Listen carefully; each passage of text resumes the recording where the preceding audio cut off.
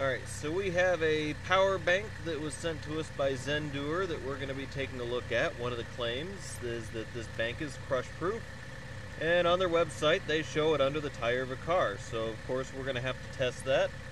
We have a smaller American sedan we're going to be using for this, and I'm estimating that we're going to be subjecting it to between 900 and 1,075 pounds of force when we do this. So let's go ahead and see what happens. It is completely unharmed.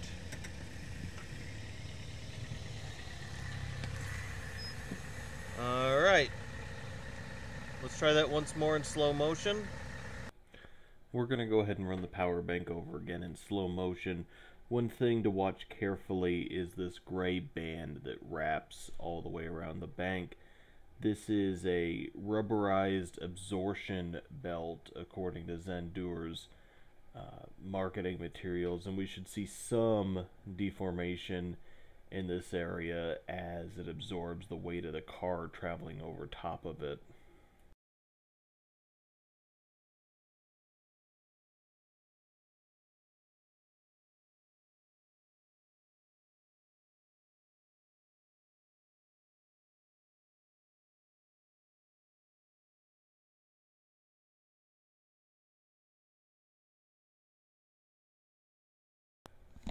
Taking a look at the power bank after this testing, it appears not to have suffered any integral damage. We do see some scratching on the aluminum used in the casing that's mostly superficial, and it's only present on the side that was in direct contact with the concrete.